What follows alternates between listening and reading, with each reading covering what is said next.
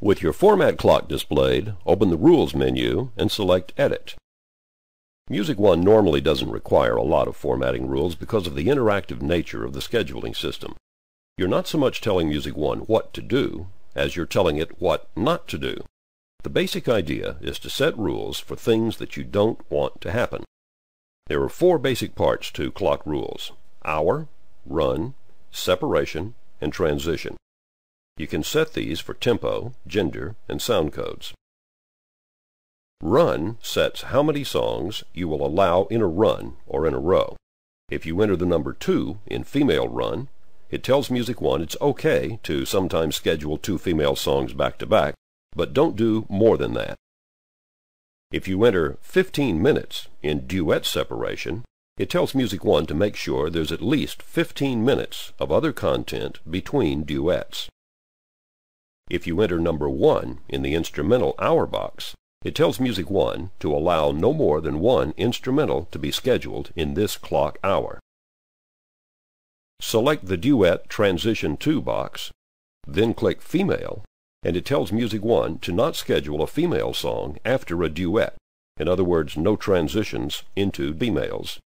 Now, if you don't want females and duets to ever be scheduled back to back, you'd also need to tell Music One to not schedule a transition from a female into a duet.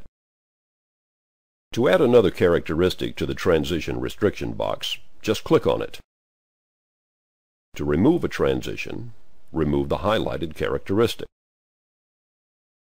You can sometimes add rules that are redundant. If so, Music One displays it in red font. For example, putting a 1 in the instrumental run box tells Music One to not schedule instrumentals back to back, only 1 instrumental in a row. But we can also tell Music One to not transition from an instrumental into another instrumental. This is the same rule, expressed 2 separate ways.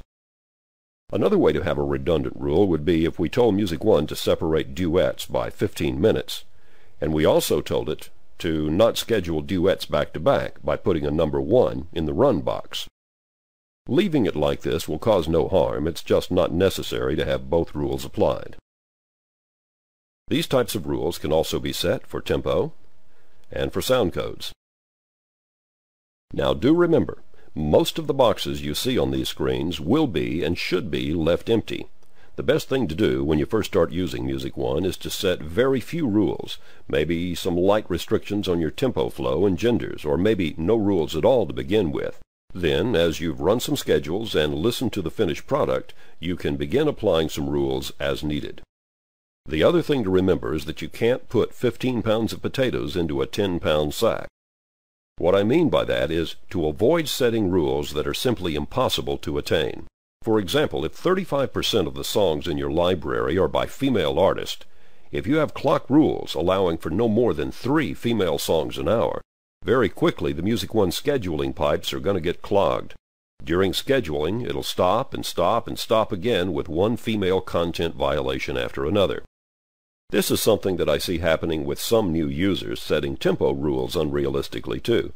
If your total library is 30% slow songs, but you don't want more than 3 slow songs to be scheduled in an hour, then you could create tempoed categories. Put all your slow songs into one category, and then put that category onto the format clock 3 times. Then Music One couldn't even consider scheduling more than 3 slow songs an hour. There's another video about this section of clock rules, and about copying rules from one clock to another.